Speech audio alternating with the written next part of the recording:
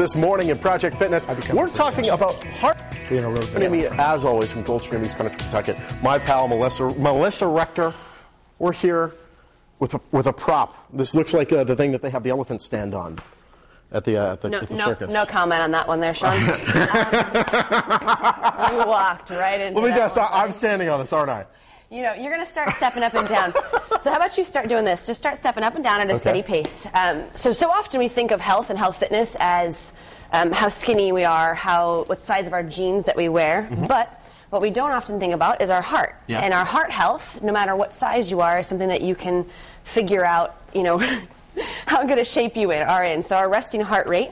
Your resting heart rate should be somewhere between 60 and 80 beats per minute. Mm-hmm. And this is called a simple step test. So by stepping up and down for 3 minutes, can you talk yet? I'm fine. You're I'm doing good. fine. Yes, that means she your heart thinks health. I'm going to be out of breath by the end of this, but I'm going to prove her wrong because I've taken, although not as much as I should, I've taken your classes before, and I am in good shape.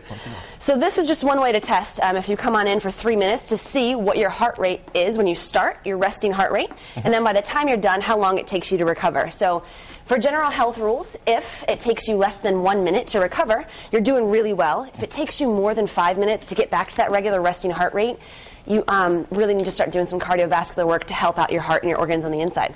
So now, you can stop. Do you think I'm in good shape?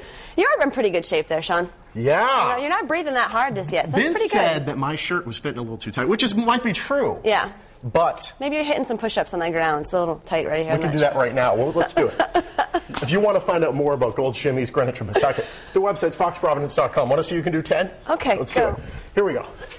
1, 2, 3, 4, 5, 6, 7, 8, 9, 10. There we go.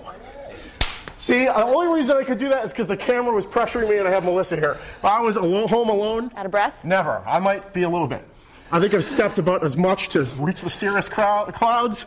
Let's go to Melissa. Let's go to Michelle Muscatello.